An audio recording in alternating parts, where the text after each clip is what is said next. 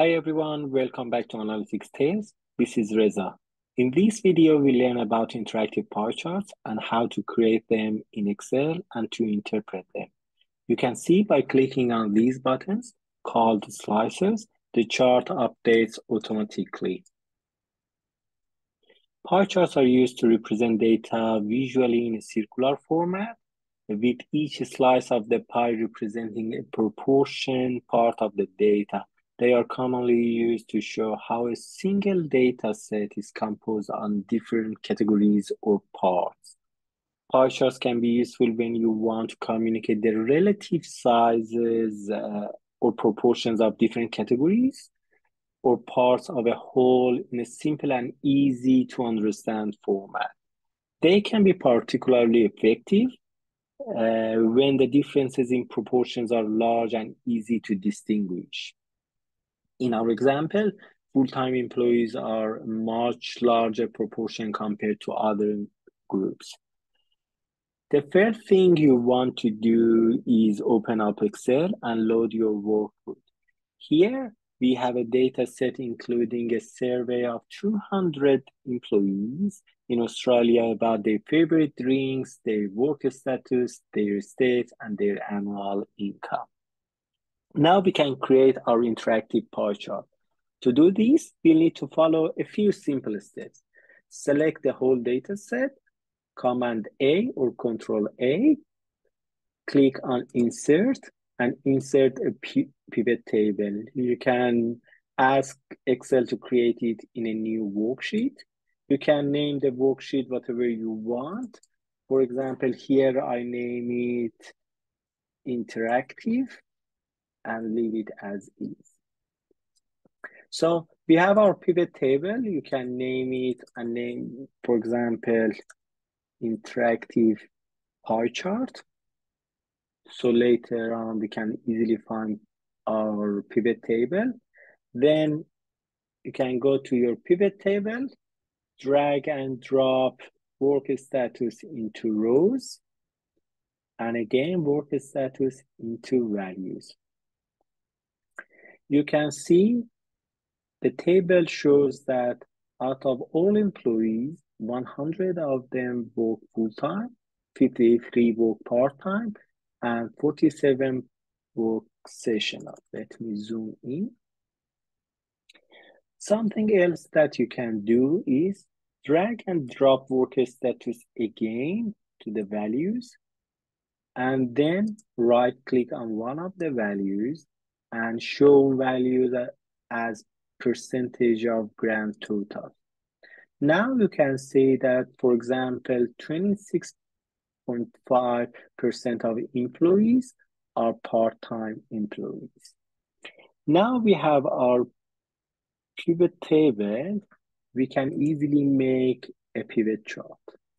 Select the data, click on Insert, and select the first 2D pie chart. Now we have our first graph. Let's make it more readable, make a few changes and format it. I like to change the design to this format. I like it more. At the moment, I do not want the legend. I delete it. I edit the title, work status of employees. I change all of the text into black. Something else that I like to do is change the color format to this color scheme, color palette. I like these colors more. And then we can add a few elements into our chart. Click on Add Chart Element. We ask for data labels. I ask Excel to put them outside in shape of kind of a callout. It says that full-time employees, 50%, sessional staff, 24%, and so on. You can double click on one of them, go to format data labels, and then in the label options, you can say, I want category name, which is good. We know full-time, sessional, part-time. We can add values, say full-time employees 150%, and percentages. So we have all the necessary information. We can ask Excel to put them in the center, inside, outside, or best fit. So let's leave them outside. Something else that you can do is change the font and make it a bit larger so everyone can read it easily. Something else that you can do is double click and put a border for the whole chart. So now we put a border for it. Solid color, let's make it dark green. Now we have our chart. To make it interactive, we need to add one or a few slicers. In our example, I am going to add one slicer. Click on your pivot table, click on pivot table analysis, and insert a slicer. You can add one, two, or as many slicers as you like. I just keep one, tick states, and we add a slicer about the states that people are residing. So you can select it, change the format to a color you like. You can change font, you change format, or every element of these slicers. Now you can see that by clicking on these buttons inside the slices, the chart updates automatically and it provides new insights into your data. So you have it. You have just created an interactive pie chart using slicers and pivot tables in Excel.